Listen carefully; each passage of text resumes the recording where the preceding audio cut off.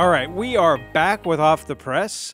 I'm James Berger with the Bakersfield Californian, and we have Russell Johnson, government affairs consultant here in Bakersfield, and Nicole Parra, faculty at Cal State Bakersfield, former city council member, former assemblywoman. And, of course, we have... And both of us are still professional troublemakers. So. As am I. And former principal. And former principal. Highland High grad. And our guest. Go Highland. Okay, there you go. And our guest is Lee Vasquez, who is, as we found out during the break, on special assignment to recruit teachers for the Kern High School District at this time through December. So tell us more about what the next few months hold as you try to do that and run for office at the same time. Right. I do have a job that I have to go to, so that's kind of been really balancing and getting those two to where they don't conflict. And that's what we're doing right now. Okay. We're doing a lot of fundraising going on. We do have our Facebook up right now, Lee Vasquez 4 with the number 4 for trustee. So go to the Facebook, Twitter. We're going to be having some fundraisers next week, and it's just been fun. I've never done this. I'm a political science major. I'm a government teacher, so I was a government teacher. So here we are. We're really doing things that we used to teach, and it's just been a kick. The biggest problem we're facing right now is just the recognition. A lot of people, and I will say, I'm not saying that to brag, a lot of people in East Bakersfield know the Vasquez name and what we've done in the community. Just letting people know that we're out there, that we did get on the ballot and we are running, and that we'd appreciate their support. So you're a special project recruiter for the Kern High School District. I'm going to get kind of into education issues. So you're recruiting teachers. I hear mixed things. I hear, oh, there's too many teachers. There's not enough. There's too many in the social sciences, but there's not enough in the STEM.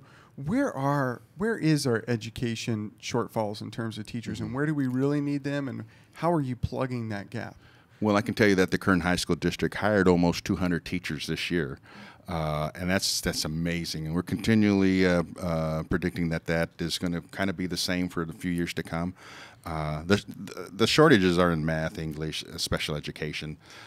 Those positions are always in demand, and we're always looking for those teachers. Science is really, really getting difficult to find also, and so we're beginning to broaden our net to see if we can go ahead and bring in more teachers and going to colleges that we traditionally don't go to, maybe some of the more private colleges out there, North and South California. We're talking more to the colleges here that are producing our teachers, and we're really wanting to develop a closer relationship so we can call that dean of education and say, we're looking for a math teacher. Who do you recommend? And because it's not like that right now, and that's probably throughout the nation too. And so we're having to be more aggressive in how we recruit those teachers, and so that's why we're doing this. Quick question, Russell. Whoa. Is that I've always wondered, what's the outreach regarding people who are near retirement in our oil, in our science fields here from Kern County? I mean, I see a lot of teacher recruitment, and my sister-in-law was from Iowa. She was recruited to come to Bakersfield because it was next to the beach. But a lot of these folks, after a year, they'll leave. Right. She did not. Obviously, she married my brother. But, I just say there's such a wealth of knowledge and folks who are not really ready to retire. They want to do something for, 5 or maybe even 10 years. What's the effort to recruit some of the folks from Chevron or ARCO or, CRC or in our communities pre-retirement? What is the effort there at the Kern High School District? We're looking at those individuals now and recruiting them with special credentials to bring them on our campuses so that they can, with their wealth of knowledge that they have, they really do kind of already are credentialed because they have that body of knowledge. And so we're really looking at those individuals also. Is there a special credentialing? I mean, you can. So there is a pipeline. And so, and you can contact our Human Resources Division. They can tell you what's available, or pretty much most principals will be able to discuss that too. It is a situation that's really interesting because, as you know, the Kern High School District is really becoming more and more involved in career tech. and finding those individuals who have actual knowledge of how to run these machines, these businesses, it's really difficult. And if we can get them from private industry, we certainly are looking at that right now too. So I was at a KEDC meeting recently, and Christine Frazier talked about how she's seen a lot of success with the Kern County Superintendent of Schools recruiting from people who were laid off with the downturn in oil. And I guess mine's a two-part question. One, are you seeing success? Are those people coming to you, or are you having to go after them? And then how are you going after them? And the reason why I kind of asked the question is I was over in San Luis Obispo County. I was in Morro Bay, actually, and I missed our second and third show, I think, or fourth and fifth show because I was over there on vacation. And I actually saw a commercial in San Luis Obispo for the San Luis Obispo County Office of Education trying to recruit people in retirement to come out of retirement and go back to work. Are you guys running TV ads, or how are you getting those folks that are maybe... I'm not aware of any TV ads right now, but I think it is getting out there that we are looking at these individuals who are retiring or maybe not even retiring, but are wanting to come out of private industry to come into the school sites. We've hired several quality individuals that I can see that have come onto our campuses. And, we talk a lot about retiring, but there are individuals that want to come and teach. Not everyone in private industry can teach. It's a it's a tough job, and you find out that people get into a classroom. You got 35 teenagers there, and you lock the door. Well, you don't lock the door, but you shut the door, and you're locked in there with 35 teenagers now, and you got to teach them, and it's difficult. And what worked in private industry doesn't necessarily always translate well into the classroom. So we certainly want to encourage those individuals who are thinking about retiring and talking to us about the possibility of getting into the classroom, and those who aren't close to retiring but have these skills that we may need in the future. And we certainly are open to conversing with any of those. So obviously teacher shortages is a challenge at the district. There's been a number of other issues that have come up. Some people will say that our challenges at the district as well. So let's just take one, for example. You had the issue of the lawsuit with the whole chicken suit incident and the incident that occurred at BHS. I'd be interested in your take as someone who's both been a principal and someone who's worked in the administration at the district office. How do you view that incident? Do you think that incident could have been handled any differently, or do you think just your thoughts in general? When you look at a high school campus anywhere in the United States, and you have a rally, an assembly, or whatever, as you all know, they can get loud and rowdy, and we don't wish that what took place at BHS on any school campus.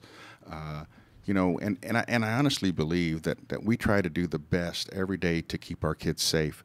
And you as a parent, at the end of the day, you want your son or daughter to come home safe and have had a good day at school. That's what we want to. We are looking at ways to make certain that happens, and we've learned a lot since that. And I think that what we're doing now, in regards to rallies and assemblies, really has addressed the situation, very well. And I believe that when the Kern High School District sees that there may be something that we need to fix, we fix it. And we own up to it, and we fix it. We have great men and women working for this school district, and they've devoted their lives to education. That's pretty powerful. And so when we have a situation like this that has taken place, we really try to correct it, and we really try to make certain that all the other schools know about it, and they correct it if it's happening on their campuses too. So you mentioned the district tries to fix things when they're broken.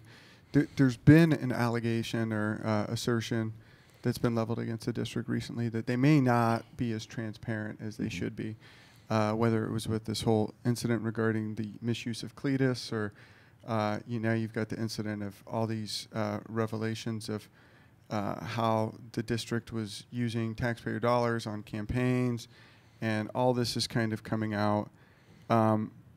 What do you think about the transparency at the district? Do you think it's a problem? Do you think it needs to be addressed? Well, that's an interesting question. I think that the people that I've worked with over the 30-plus years in the Kern High School District are honest, hardworking individuals. And I don't think that they would do anything to jeopardize their careers, much less break the law. I do know that we're human and we make mistakes. And before we ask for somebody's head on a platter, I think that we need to make certain that we've done everything that we can to investigate what we've done, if there's anything wrong, and that we've done everything to correct that. Let's bring some reason back into this. What is it that we've done? And if we've made a mistake, let's own up to it and let's fix it. It's not about trying to cover up anything or do anything. We're a huge organization and we're growing. We're almost a $500 million budget, and wow, that's huge. And as we grow, this I believe are just elements of that growing pains that are taking place. Oh, we did this wrong. We got to fix this. We got to fix this. And now it may be just where we're at a point now where okay, we've got to stop, bring some reasonableness back into this, and let's start fixing these things. Through all this that's come up, the issue, and actually I think it was heard last night, the issue of, or is it coming up tonight? And maybe it was last night. I know the district met recently about guns on campuses. Mm-hmm. What is your take on that? I know there's now a new policy for people who want to bring on a concealed carry weapon. And I think they just voted on a policy on teachers. I didn't follow it too closely to see what they hadn't. No, they were scheduled to initially months ago, but they had pushed it back. I think a lot of the public had thought it was going to be last night. It wasn't. Okay. Thank you, Harold Pierce, education reporter for the Californian, who I neglected to mention at the beginning because I'm a sap. So what is your take on this whole effort to bring guns onto campuses? Well, I'm a gun enthusiast. I do have a CCW. I do, I'm a strong believer in the Second Amendment, but I'm also a strong believer in reason. Now, I believe we need to sit down and talk about these things before we make these rules and regulations, because though I feel that as a gun owner and as a CCW card carrier that I can carry my gun concealed, I'm not trained to deal with an active shooter. I don't know if I would get in the way of a police officer if there was an active shooter on campus. I like to think that I would be able to help and be there for them, but these individuals are trained. As a CCW person, I'm not trained with that. I am trained to be able to carry my weapon and to be able to secure it and put it away. But I really believe that we need to bring this back onto the table and discuss this a little further before we start making, these type of decisions, because these are huge decisions, getting people on our campuses with guns. Do I believe that there are individuals that could do this very well? Yes, I do. But right now, I think those people who are trained, in effect, our police officers, they're the ones right now that should have guns on our campuses. And in a perfect world, we would have more officers on our campuses. Right. And so there seems to be at least a willingness to have those folks. So is it the policy now? I don't know. In the Kern High School District, those that can carry guns, they have to go to special training? Obviously, like I'm a gun owner. My students ask me all the time if I feel that I could protect them and if there was an active shooter. At this point, no. But and I'm not sure how much training I would need to go to the Second Amendment and get my CCW. But what's the policy now today that there's? I don't believe that there's. I think it was like 80 hours of training they wanted to have, and I think that's been taken off the table. So there's no. I don't think that was even. I think that was discussed briefly during. Yeah, the I don't know. So it's just I think the it was a member of the idea. public who had discussed 80 hours so. of training through Second Amendment sports, but there's no actual training for Right, firearms exactly. handling. Right. Just the CCW permit. If you got Exactly. that, you can get it through the superintendent's office. Right. But they haven't really finalized the application process yet. There's Yeah. still some. So I'd like to see Right. more discussion about Especially that, because training, having a gun on you is a really big responsibility, and I would hate to be the individual who missed when I shot and shot someone else. And we have to think of all of those scenarios and the what ifs before we make these type of decisions. And I would really like to see law enforcement involved, the sheriff's office, BPD, just to pick their brain and to really think what they're thinking about and what some of the pitfalls might be of us carrying guns on campus. And I'd like parents, a little more parent input. I'd like the teacher input. I think there's still a lot of questions, and I'd like to make sure we got all those questions out of the way. So we just talked a little bit about, Nicole actually brought up, we need more officers on campus. Mm-hmm. What is your take on the current high school district having its own police force, so to say? That's kind of what they have now, and from what I understand, they're only allowed to enforce the law within a mile of the school, I think is what it is, and that may not be 100% accurate. So they're kind of limited how far they can go actually to enforce their jurisdictional rules. And then I also understand they actually have to kind of even turn over some cases to BPD once it goes beyond a certain distance from the school. So do we need a Kern High School District police force? I know we have one now. We've had this issue with the misuse of Cletus and the allegations flowing about that. Do we really need a Kern High School District police force? Well, full disclosure, about 15, 16 years ago, I was the director of Pupil Personnel Services. Okay. And at that time, I would say yes, and today I would say yes. We've done studies and determined that it might be cost prohibitive if we went through SO or BPD. I don't know if we were to do it again, if those studies would still hold true. But I do know that the police officers in the Kern High School District are all post-certified, that they're all trained through post, and they go through annual trainings for updates in weapons, control holds, and just like every other police department. I think it's a tremendous asset for the Kern High School District to have their own police department.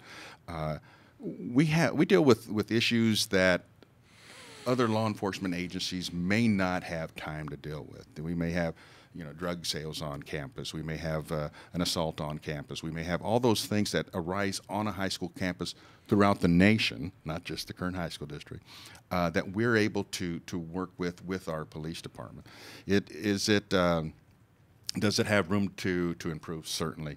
But these guys, these men and women, they do their very best to make certain that their students at their schools are safe. And I think parents and I think teachers, administrators, and I think the kids really appreciate that we have officers on our campuses. All right, I think we can head a little bit to the break. That's a nice little stopping point. This is James Berger with the Bakersfield Californian, and we are off the press this afternoon. We'll be back in just a few minutes with Lee Vasquez.